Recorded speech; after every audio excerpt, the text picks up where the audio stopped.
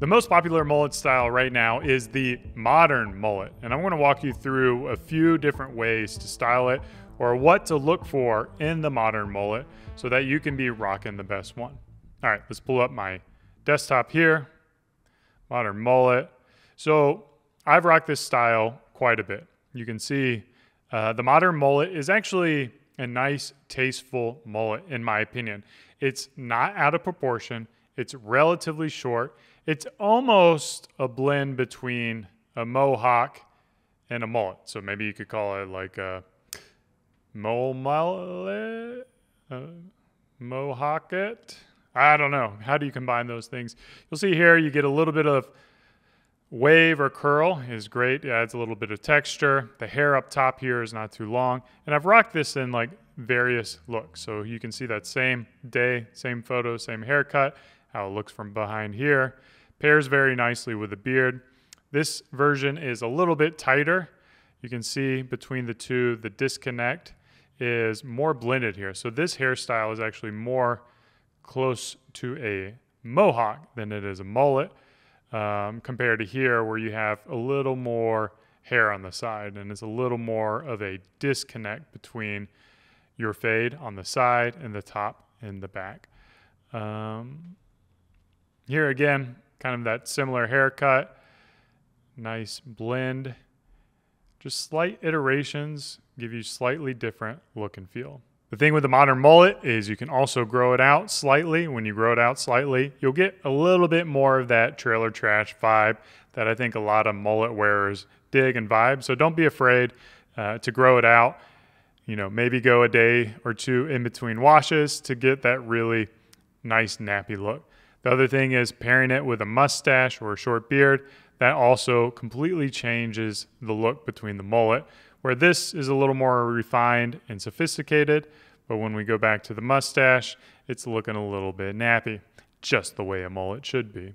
Now I want you guys to stick around for the fourth style of mullet because I think you guys are actually going to hate it, but I think it's kind of cool. The second style of mullet is going to be your Wall Street mullet. Think about your classic 80s Wall Street guy. So what is that movie? Jason Bateman. An American Psycho is a great example, or any of those Wall Street style movies back in the 80s. Who is it? Douglas? Kurt Douglas, I would like to think, is in some of those movies. Classic styled 80s hairstyle. I've also rocked that look here. You can see it's going to be side part, slicked back a little bit longer, but it's still going to be very tasteful. It's not going to be a very abrupt mullet, just kind of flowing on the side to the back. Basically, it's going to be a modern mullet that's been grown out a little bit and, of course, kept up clean on the neck. And here you can see I've rocked it with a tie and suit, and it does really give that kind of like Wall Street vibe to it. I think the type of people who see this style of mullet actually aren't going to think of it as a mullet because your sides are so, you know, like a little bit longer. They're a little bit nicer blended to the back. The back is a little bit longer, but it just kind of has this retro classic, you know, warm and comforting vibe for anyone who is around in the 80s or who grew up with maybe a dad in the 80s as well. Now, the third style of mullet is a continuation of the Wall Street. So we have the modern mullet, which is relatively short. We have the Wall Street mullet, which has started to grow out. I would call it a mid-length mullet. And the third style is going to be the shaggy mullet. Now, this is going to really be balancing between, is this a long hairstyle? Is this a mullet? Is this a shag? It's kind of all the above. I'm lumping it into the mullet. You can get away with calling it a mullet because basically when you look at this and you'll look at my hairstyle, the top is a little bit shorter than the back. There is that disconnect.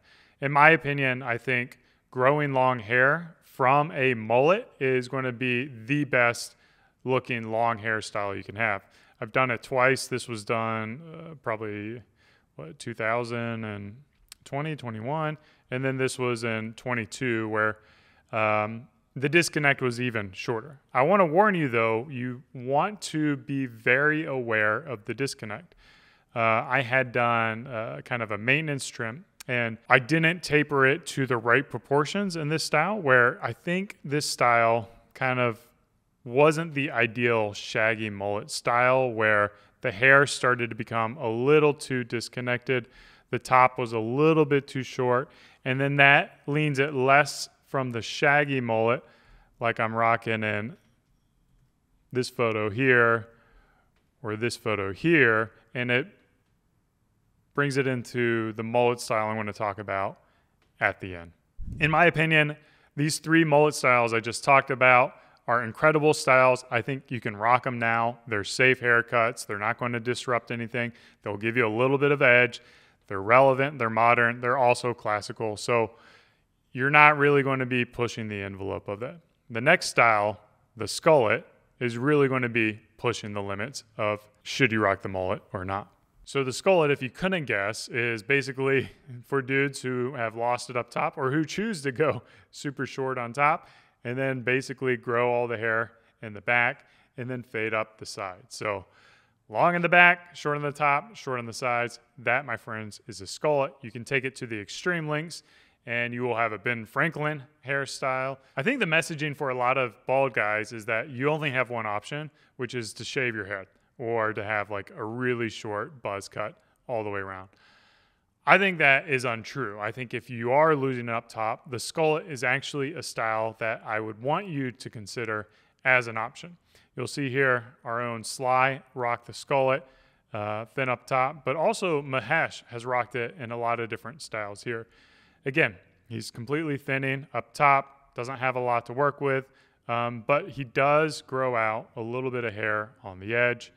I've got a couple different versions of him here. I think what Mahesh does really well with his skullet is he's tying it together with his wardrobe and his style. He has a well-kept beard. He has cool glasses. He has, accessories. He's got tattoos. All these help add more, in my opinion, help you sell the skullet. I do think the skullet is going to be more of a bold hairstyle. It's going to take a very confident person to be able to rock it. But if you do have that confidence to rock it, I think you can pair it very well. If you want, you can even continue to grow it long like Mahesh did.